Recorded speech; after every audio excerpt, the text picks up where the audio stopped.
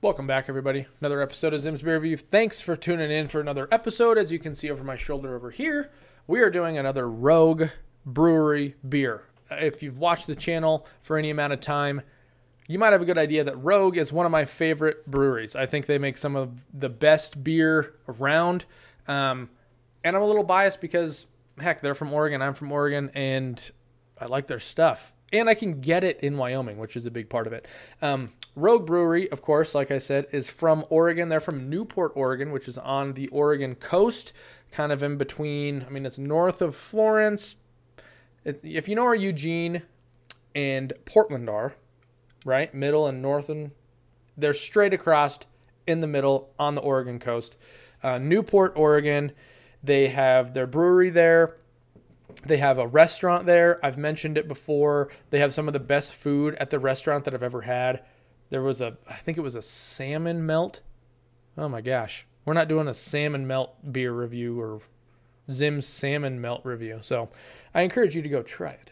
But anyways, we're doing Rogue Brewery's Outta West Coast IPA. If you're unfamiliar with what a West Coast IPA is, as opposed to just an IPA, West Coast IPA are generally very clear in color, less hazy. They also tend to have very aromatic fruit notes to them. Fruit and floral up front, very, very potent with that hop characteristic. Then they tend to finish dry so that you can get more of the hop flavor. But really, it's just a style of IPA that they've coined West Coast.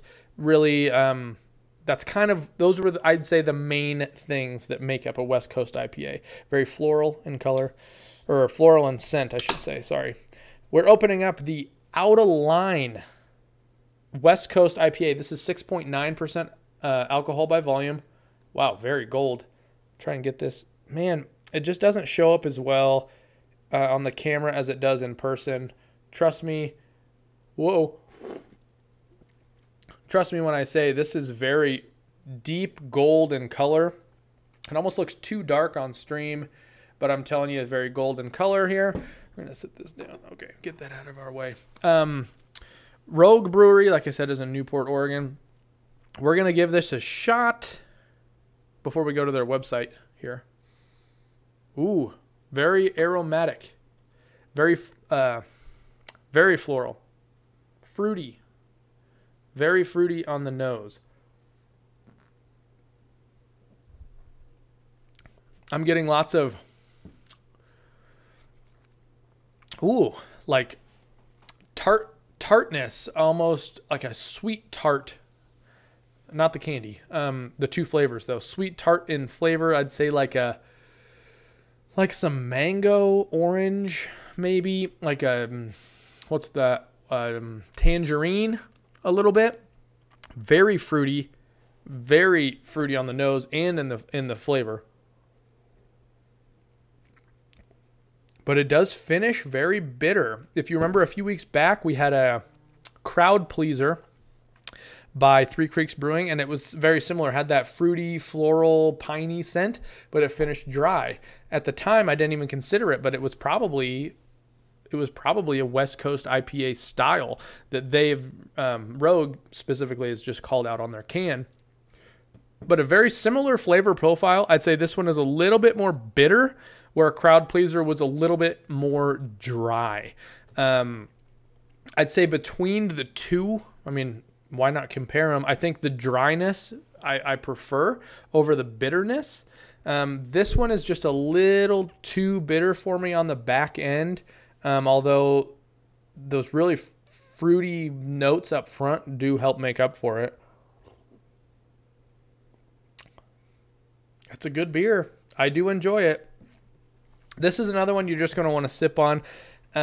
Sitting in the sun on the back porch, this would be fantastic. Iced mug, man. Telling you what.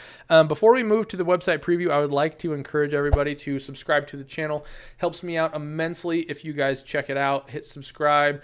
If there's the little bell notification, click it. It'll let you guys know when I have a new video up, and it just helps. It helps everybody out. You get my reviews quicker, and I get the benefit of having you guys get to see my content, which is really the only reason that I do this, is so that you guys can see some beer reviews of beers that maybe you don't get to try wherever you may be. So that's what I'm trying to do. If you have questions, comments, concerns, I hope not, questions, whatever, leave them down below, send me an email, shoot me a message, whatever it is. All right, we're going to go to the website preview for Rogue. So, rogue.com. Rogue.com is their website. This is their beer page. I've had multiple Rogue beers on the page before, so I'm not going to go through everything. If you're not familiar with Rogue, I'd say Dead Guy Ale is probably the one that you know best. This is their mainstay. They have this just about everywhere. It's on tap. It's in cans. It's in bombers, which is like what I think a 22-ounce bottle. They kind of got everything. This is the Outta line IPA that we're doing today. The can, they must have changed because the can picture that I was able to find actually is a little bit different in color, but similar. So this is, West Coast IPA right here.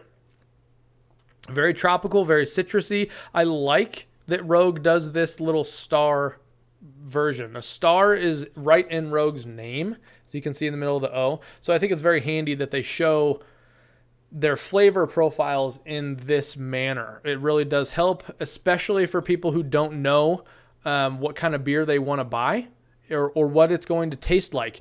This right here, they actually put right onto the can. So when you're in the store about to buy this, you can just check this out. Maybe you don't prefer the bitterness. Maybe you want more pine notes. Maybe you want more citrus. Whatever it may be, they kind of just show you right on the can, hey, here's what you're getting yourself into. And you can really dial in what you like, because you can use this in two ways. See, you can know what you like and pick them out based on the little star symbol depiction on the can, or you can go crazy and just buy some Rogue beers, try them all, see what you like, and you might not have any idea what tropical notes taste like, what citrus is, what's malt. Well, I mean, what does malt taste like when you taste it? I mean, beginners into this may not have any idea what that's going to taste like. And this really does help, because they can buy a beer, taste it, say, ooh, I like that. That's a good tasting beer to me, but I don't know why I like it. Now they can look here and say, oh, I like it because it has tropical notes and citrus notes, or whatever it may be. Maybe it's malty, and they don't know that they like malty beers, but hey, they just tried one and it was malty, and now they know that they like that. So this, I think, is a super handy little tool that Rogue puts out.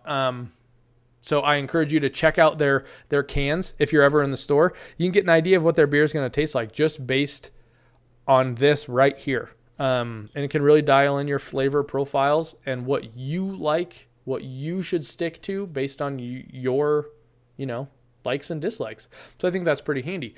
I'm going to continue drinking on this beer as we wrap this thing up. But thank you guys for tuning in for another episode. I really sincerely enjoy making these for you, and I hope that you enjoy watching them. If you have any comments, questions, critiques, whatever it may be, constructive criticism, I encourage you to leave a comment below. I'm always open to comments, and I'm always trying to make the channel better for you guys, because like I said, that's kind of why I do this. So anyways, thank you guys for tuning in for another episode. Cheers, and as always, have a beer.